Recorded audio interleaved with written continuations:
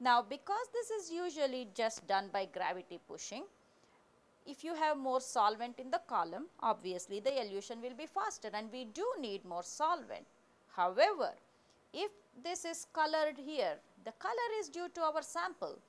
If there is color, that means there is still some sample there.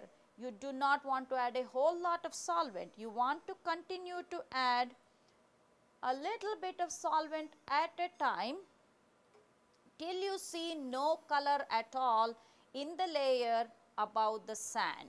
Okay, so we will continue to add several drops of solvent at a time till the entire layer here above the sand becomes colorless. It is getting lighter, as you notice. Also, what else do you notice? You notice that there is a yellow band, there is an orange band, and I will talk about this, some of the orange sample that we have there after I add few more drops of the solvent, because I do not want this to run dry, as we call it. Okay. So, you may be concerned that there is some sample stuck onto the sand. That is the more polar material which appears as the orange color here anyway. So, do not be too concerned thinking that, oh no, my sample did not go on to the column.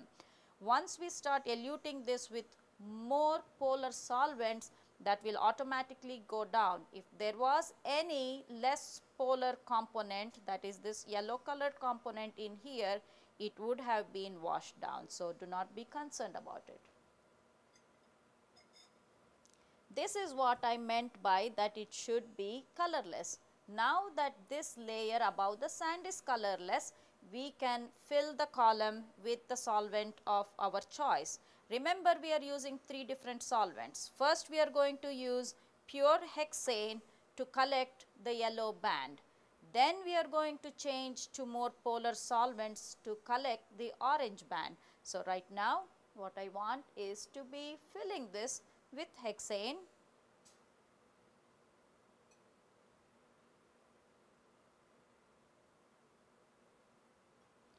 And when do we start collecting fraction 1?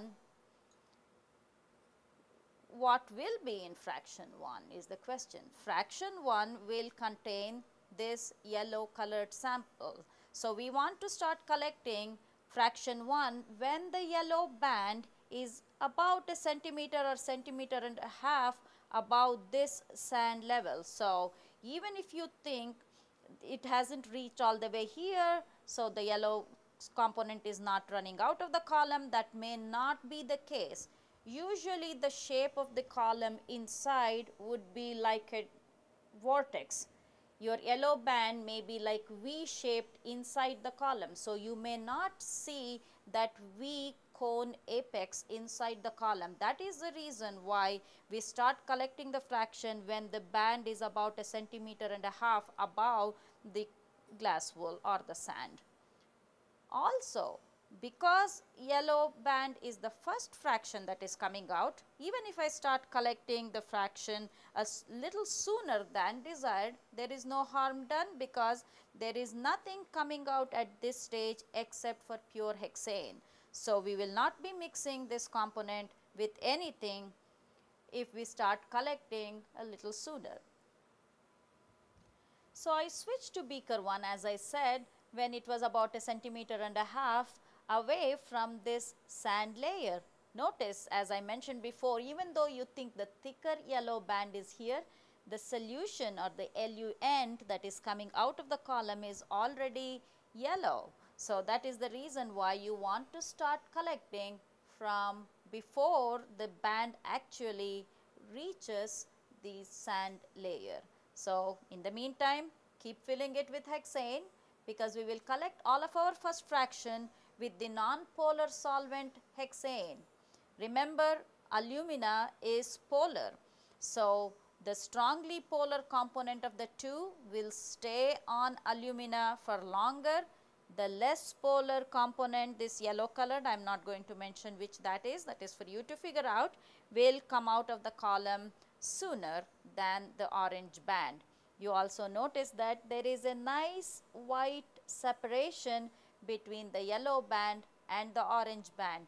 That should already tell me that the separation is pretty successful, because after we get the yellow band, There will not be anything coming for a little while, and then when we change the solvent to more polar solvent, the orange component will start to come out. So, this is going well. We will keep this filled.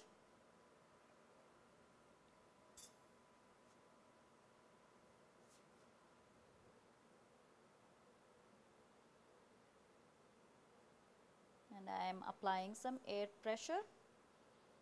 We will wait for all the yellow to come out before we change the collecting flask to beaker 2. Beaker 2 will be for the white band or the intermediate fraction.